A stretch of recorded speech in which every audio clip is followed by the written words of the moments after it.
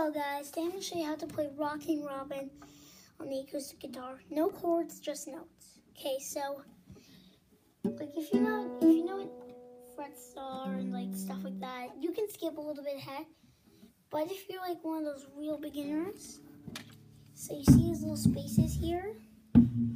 See like this one right here, this white part, and then you have this little metal part here. Basically, that's called a fret, so that, you get it.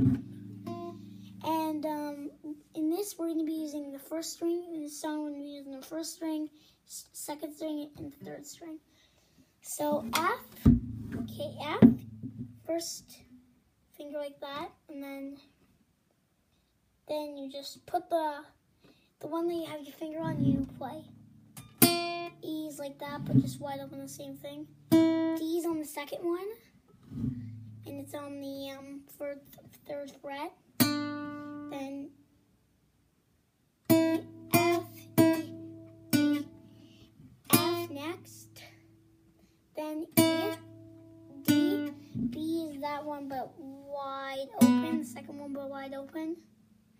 Then A is the third one, second fret. Then G is that one but wide open. So it goes F, E, D, E, F, E, D, F, E, D, B, A, G, G. So I hope you enjoyed this first lesson. There's going to be 3 episodes of this because 1 for 1.